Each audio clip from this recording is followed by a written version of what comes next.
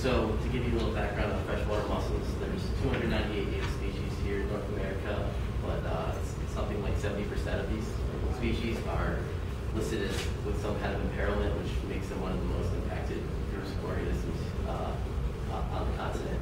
And they're important to our aquatic systems because of the many ecosystem benefits they provide through their ability to filter water, stabilize sediments, contribute to nutrient cycling and biodeposition, as well as food source for many animals.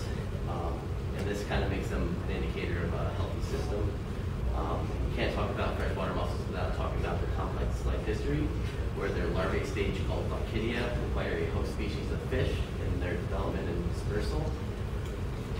And to give you a little background on this project, the brook floater was listed as a candidate species in 2009, and this kind of led a charge over the last decade with a number of projects looking to gain more information on what they're looking like these days. And we were lucky to get involved with one of these projects last year.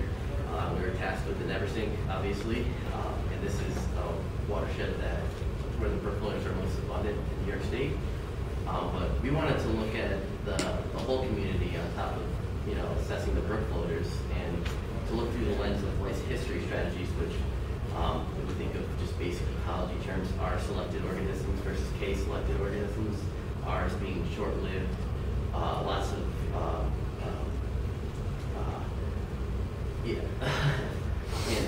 offspring, and K being long-lived and having not so many offspring. And this has been described for fishes going back to 1992, but we wanted a guy by the name of Wendell Hagg kind of describe these differences in life history strategies for mussels, and to not look at them all through the lens as one group using the same strategies, because they don't. And so our project objectives were to assess the current mussel abundances and distributions in the Neversink, and to use historical data sets to analyze communal trends, as well as life history strategies to describe these trends, and to discuss what environmental factors could be influencing the community we're seeing today. So our study site is Neversink, and it starts up in the Catskill Mountains with its two branches. Just after the confluence, we see the Neversink Reservoir, which is part of the municipal water supply for New York City. It was dammed in 1953. And so from here, we have about 90 kilometers where the lower Neversink is fed by what's called a hydrodynamic release. It pulls from the bottom of the reservoir, so it's a cold water system in its upper reaches. And it comes to the Delaware here in Port Jervis. And so there's 7 native species of freshwater mussels in the Neversink, one of which is federally listed as endangered, the dwarf wedge. The brook floater is state threatened here in New York State. And the Neversink's a pretty protected system. We see heavily forest coverage around the reservoir and its upper reaches. And we see large lots of land directly adjacent to the river that were preserved, like the Neversink Gorge and the Neversink Preserve. And in 2004, we saw a dam removed in Cuddy Backfill, which was a great feat here in New York State. It was one of the first dams to be removed, particularly for environmental reasons. So to get into our methods, we use timed snorkel surveys at 40 sites to calculate a catch per unit effort, the number of mussels per hour. And in addition, we compiled historical data sites throughout the 90s and mid-2000s, unpublished and published surveys. And to compare these sites, because they didn't exactly align, we used a segment-based approach where we compared the sites, where we kind of averaged the sites of a particular year within a segment and compared them over time. And like I said, we used the life history strategies in addition to calculating some kind of basic diversity indices like Shannon's diversity index and species richness. And we also kind of compiled some USGS hydrological data from a number of gauges. And so to give you some background on mussel life history strategies, we have the opportunistic species. They're really short-lived mussels. They have a high fecundity and a high growth rate, and they use what's called the long-term breeding strategy, where they will spawn in the late summer and fall, and will hold on to the Glaucidia into the spring, where they will release them. And Neversink has two species, the Alway floater and eastern floater. And next we have periodic species. These are kind of in the middle. Think of RNK selected organisms. They're moderately lived, low to moderate fecundity, moderate to high growth rates, and they also use that long-term breeding strategy. And they're our most abundant group in the Neversink with the dwarf wedge, the brook floater, the floater creeper. And lastly, we have our equilibrium species. These are really long-lived mussels. They have a lower fecundity, but they use a different strategy for brooding. They will spawn early in the spring, and then they will release their glaucidia that following summer.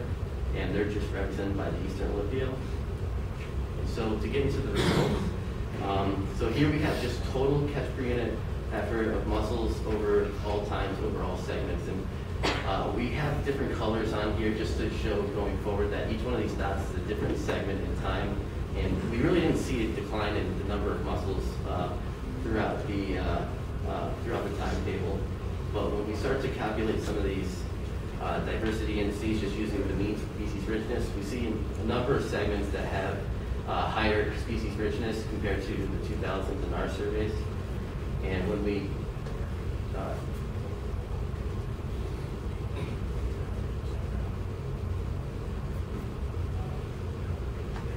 calculate a Shannon's diversity index, which takes into account the abundances within these segments, we start to see a little bit more sharper decline.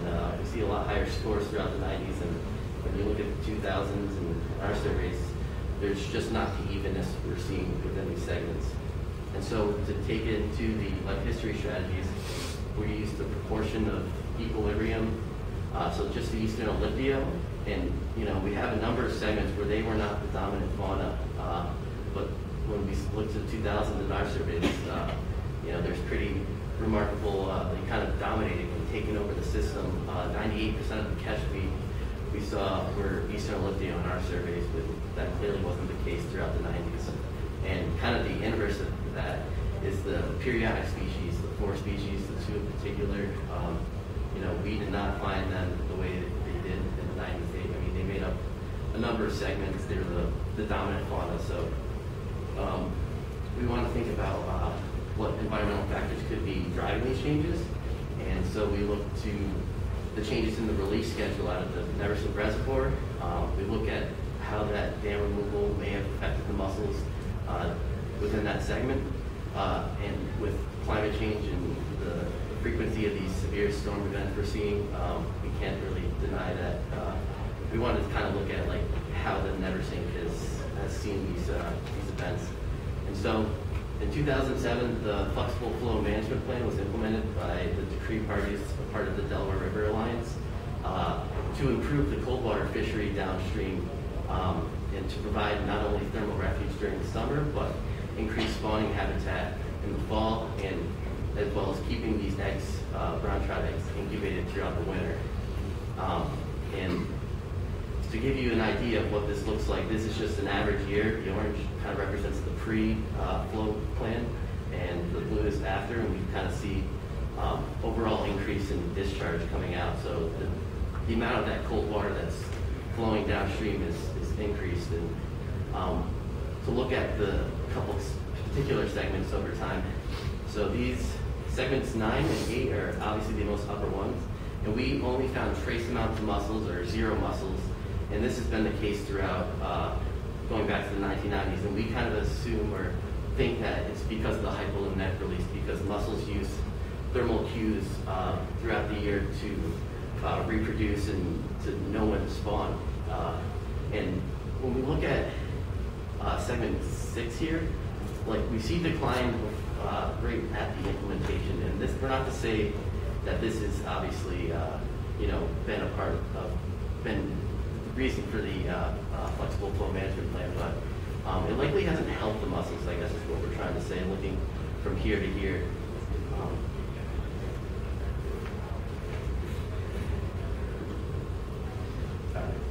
And so the Cuddy-Backville Dam was a small low-head dam that became obsolete in 1945.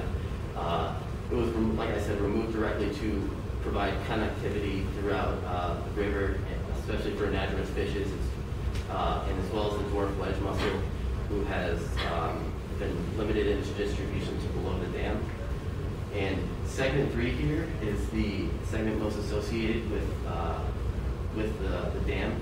And historically, it's been one of the really good segments where we see some of the highest proportions over time. And since its removal, we don't see the numbers that we used to. And when we look to the literature, we wonder why this could happen, because dams are supposed to be,